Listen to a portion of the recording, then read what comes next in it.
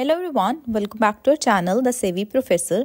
In this video, I will show you how to add signature to Google Forms.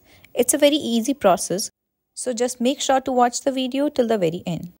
Now over here, first of all, you need to open up your browser where you will search for forms.google.com. Now, open up the first link and then log in into your account. Now, from this home page, you can select any Google form. Over here, I will show you the method in which responder have to upload his signature image. There is also a method to use a third-party app, but I will not show you that method because of security concerns and bugs in that method. So for this one, first of all, you just have to add a question. So I will just write here, upload your signature file. After that, you need to click on this multiple choice option and this drop-down will appear from which you need to select the file upload option. After that, over here, you will click on continue to let the respondent upload their file.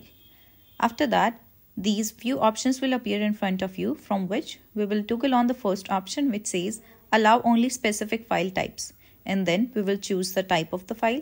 So I will just select the image in the PDF one. After that, in the second option it says maximum number of files, so I will just choose 1, and then maximum file size in which I will just choose 10 MB. After that, you need to click on this view folder option that you will find on the bottom right hand side of the screen, and this will take you to your drives. Now over here, all the signatures will be uploaded of the respondent and you will be able to view them. After that, we will go back to our Google form and then preview this form. So for that, you just need to click on this eye icon on the top right hand side of the screen. Now over here, you can see this option add files. If you click on that, over here the responders will be able to add their signature files from their devices. So that's all for this video. I hope this video helped you out. If it did, then don't forget to smash that like button and also subscribe to the channel. Thank you so much for watching the video till the very end. I will see you in the next one. Till then, take care.